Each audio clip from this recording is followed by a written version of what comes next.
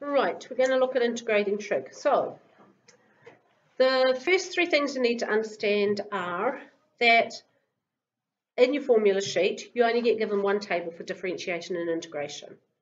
So differentiation works by going that way in the table, and integration goes by looking up on this side and going that way on the table. So what that means is because cosine differentiates to negative sine, when you're looking up to integrate sine, you look it up and you have to realise that if you're integrating sine, it's going to go to negative cosine. Even though the table says cosine here, negative sine here, you're using the table this way, so therefore you've got to look up for sine on this side. There's only negative sine. So therefore, if you're integrating sine and it gives negative sine gives you cos, then sine is going to give you negative cos. All right. So the tricky thing here is, you'll remember when we were integrating, we got things like, when we were integrating tan, we got sec cos, whatever it is. Two things anyway. Oh, sec squared. Okay, go to the other one then, cosec or whatever. We got two things. So because you have those two things, it is likely that if they are integrating, they're not going to make it complicated and say integrate cosec. They're going to integrate cosec cot or whatever, and you're going to use those two to go backwards. All right, so they're pretty nice at using the right hand side of the table and going back to the left hand, not making you have to try and work things out. The only one they won't do is the negative part. So you need to realize that you've got to shift it over to the other side. All right, so first thing, use the table backwards.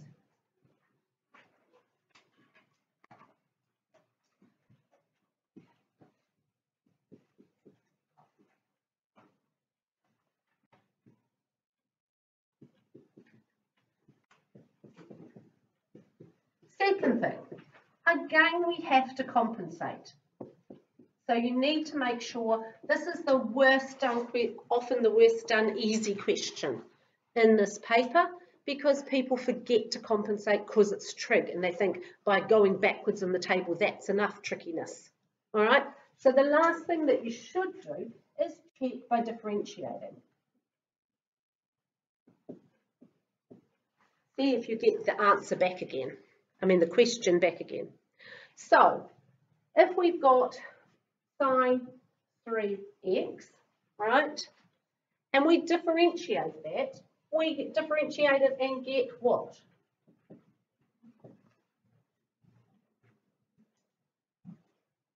Cos 3x, that comes from the table, cos 3x, and 3 from that 3x. All right? Can you times by whatever's in front of x? So when we go backwards here, we need to compensate by dividing by 3 or multiplying by a third is what we prefer to do. Right? So if we had here 3 cos x, when we go back over here, we get 3 cos x, sine x. We get 3 sine x. All right, so it's this number in here that causes the compensation, not this number here. Okay, so if we had cos 3x here, over here we'd have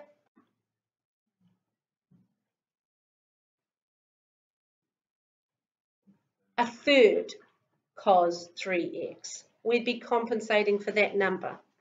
All right, so cos. So do you compensate by timesing 1 over the differential? Yes. Okay. So cos goes to sine 3x, and then we get that 1/3.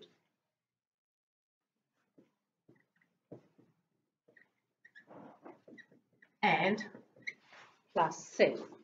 All right, and then you can check that by differentiating, and yes, it'll come out. So let's have a look at some EGs. Integrate sine x over 2 dx. All right, what does x over 2 mean? Another way of saying it? Yes, another way of saying it. Yes, another way of saying it. A half x. All right, so if we can remember that a half x, that gives us a clue. Okay, so we want to integrate it. So sine, we'd look up in our table, it is a negative sign over here, it goes to a cosine, so we're going to have negative cosine. Leave your space for your compensation. Negative cosine, all right? And then what we want to do is we want to say, okay, so what gave us nothing, all right? A half times what gave us nothing. So basically we're saying a half times what, our compensation, equals 1, because it's multiplied by 1. So that's going to be 2. So 2 is our compensation in this case because it's a half. So we wouldn't go 1 over 2, which is 2 plus C. All right?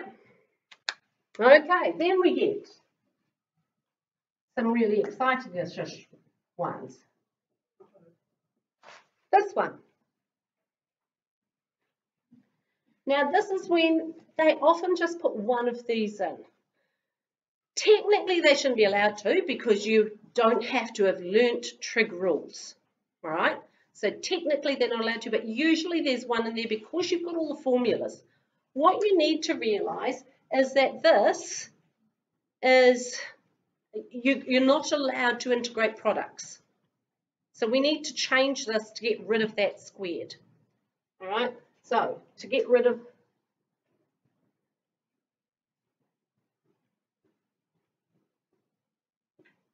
we look up in our formula sheet and see how we can get rid of sine squared. Where was sine squared written that there was something that didn't have a square? So it comes from a formula that says this in your formula sheet.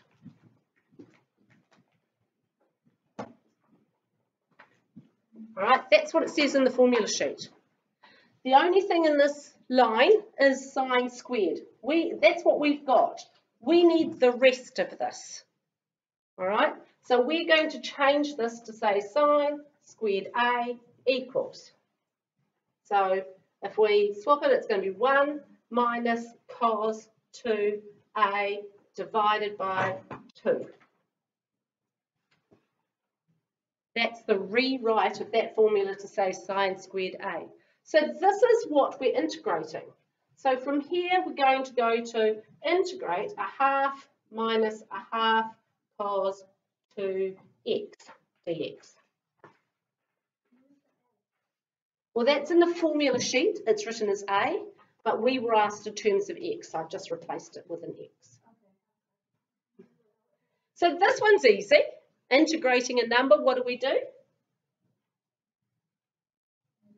Add x. So we can write x over 2, or we can write a half x. Both would be marked as right. This one, not so easy. We're looking on this side. Cosine goes to sine. All right. So we know what we're going to get here is a sine 2x. Our compensation for that 2 is a half. We've already got a half. That makes a quarter. And it's positive. So that's a trickier one. All right. One more trickier one. Again comes from the formula sheet.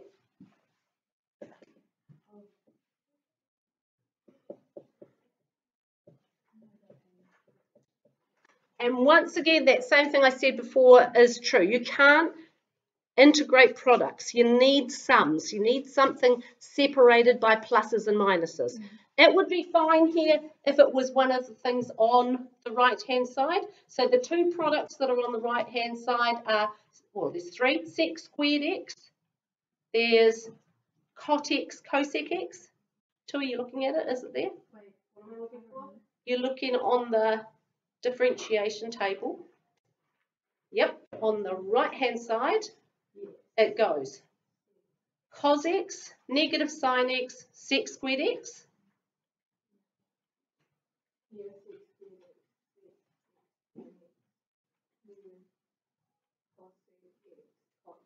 So any of those ones that are down that side, if they're products, you don't have to deal with it. But if it's not a product there, and it's normally this one, which is a sine cos, then we again have to go to our formula sheet and look up how we can change this into a sum. So you'll find something there that says products of sums or sum formula or something like that. And you have to use those. All right, so it says that sine 5x cos 3x is equal to a half. So the formula says sine A cos B equals a half sine, no, it actually doesn't, it says 2, doesn't it? Sine A plus B, then what? Plus sine A minus B. Plus sine A minus B. Yeah. Okay, so that's what we're looking for. We want this, but we want to have it written as a sum. So 2 goes to a half. All right, because we don't have 2 over here, we're going to have half this answer. So half this answer is sine of these two added together, sine 8x plus a half minus sine 2x. All right, so that's the rewrite. So that's what we're integrating. We're integrating a half sine 8x plus a half sine 2x dx. So that was a question, but this is actually what we're going to do. So we look up in our table, sine back to cos goes negative. So we get negative cos 8x, compensate with the 8, means an 8th, a half and an 8th makes a what? 16th, good, well done. Same thing here, so tell me what we're getting here. A quarter, negative a quarter, so you can change that to a minus, but it's just as good to write it like, oops, cos 2x plus c. So those are the really difficult ones, which they possibly could put one of in your question. Down the bottom. Is that plus? Because we've gone from negative cos. No, because cos goes to sine. Cos and sine. Cos to sine is positive. The one that's different is sine to cos. Right. All right, so it's careful, be careful to read that in the answers.